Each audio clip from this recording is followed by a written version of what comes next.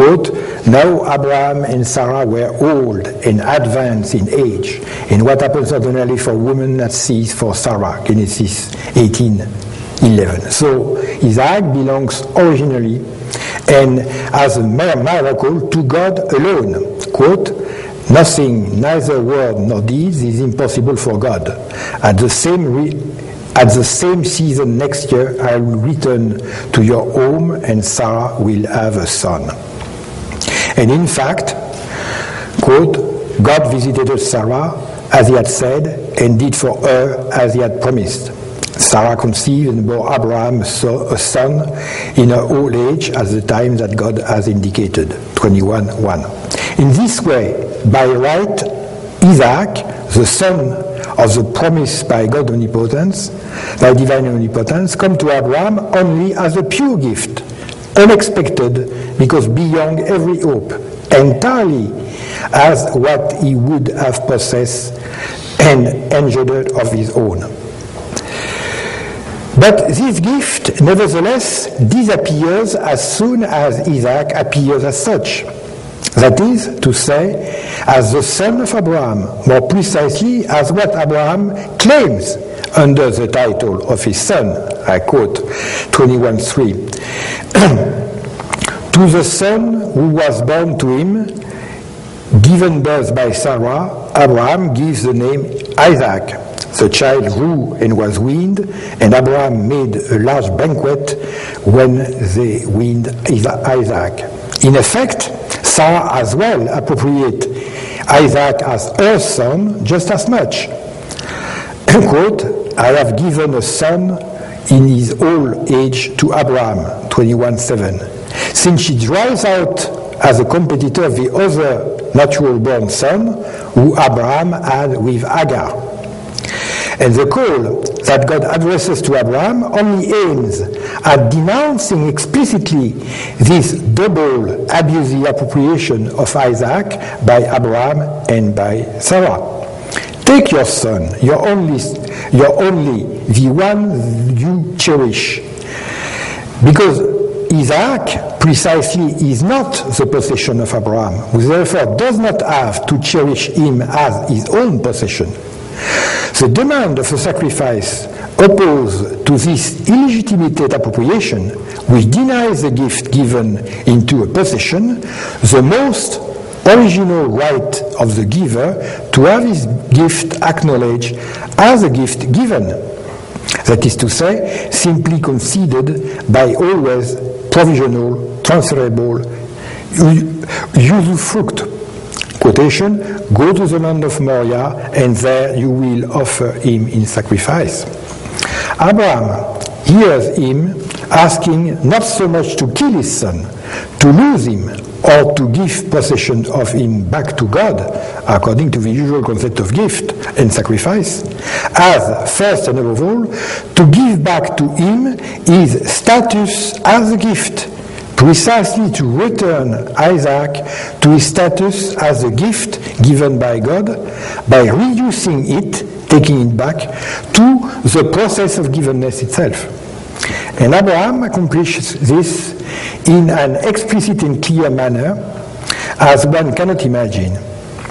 Isaac, who still thinks according to the common concept of gift, notices, of course, that his father does not have, that is to say, does not possess, any good available to sacrifice, to destroy, to exchange in the framework of contract. But where is the lamb for the sacrifice? 22:7. Abraham, who already thinks according the phenomenological concept of sacrifice, so to say, as a gift given reduced to givenness, answers instead, quote, God will provide the lamb for sacrifice, 22:8, which means that God decides everything, here including what one will offer him. Thus, that neither Abraham nor even Isaac will not be able to give anything to God save what God will have first himself, in the first place, given to them. In a word, that every gift made to God will come first from God as a gift given to us. The place of sacrifice is thus called God providers.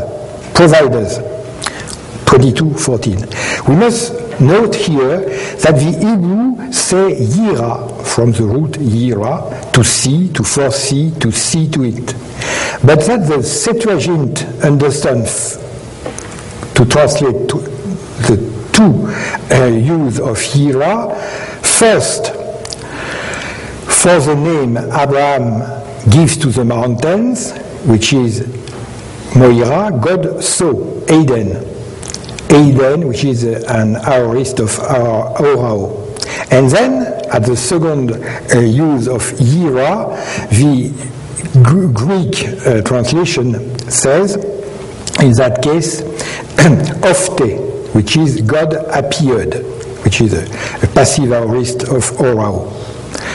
So, everything happens in this double translation in Greek of the same Yira in Hebrew.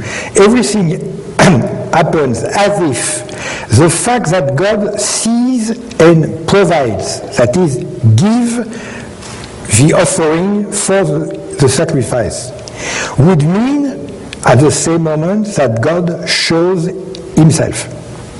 When God gives something to be given back to the giver, this, that is, when God makes the gift visible, this is equivalent to the appearing of the giver, in that case God. That is the process of givenness. Abraham, and he alone, not Isaac, thus sees that God alone gives the gift of the sacrifice, so that as a result, God appears to him. But he had already recognized God as the giver of gifts as soon as he has finally agreed to recognize Isaac as for him the most important among the gifts given by God, and thus due to God.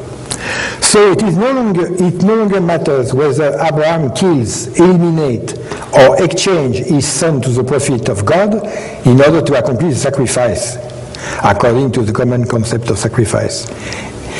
It matters rather, and exclusively according to the phenomenological concept of the gift, that Abraham acknowledges his son as a gift, that he accomplishes this recognition of the gift by giving him back to its giver, and thus that he let God appear through the gift, rightly recognized as a gift given.